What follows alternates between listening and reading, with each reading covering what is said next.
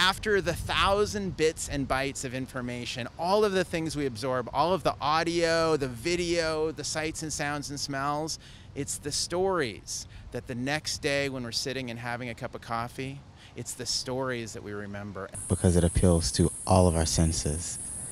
It's important to us being human. They can tell you things about the past or the future or something you want to know. Because you get to be out of reality for a little bit and be part of the story in a different place. Storytelling has always been a very powerful tool to always allow the mind to remember. I'm Rhapsody, and I am the host and story weaver of the Story Connective. The Story Connective shares inspiring stories of hope and possibility.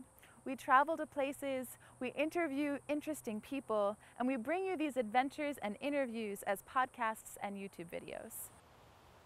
We've been producing stories for about 6 months now, and we've told stories as various as a small town in Georgia coming together around theater and revitalizing their town that way, to volunteer communities gathering and replanting native Hawaiian rare forests on the slopes of Maui.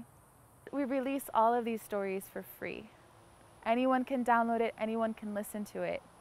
It's important to us that information is free.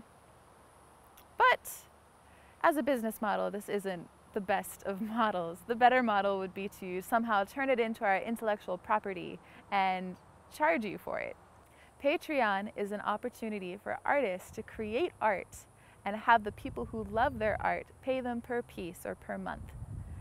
It could be $1, it could be $20. You can decide your comfort level, and there's a lot of perks that go with it, so please check out our page and find the level that's right for you. And even if you don't, please just keep listening to our stories.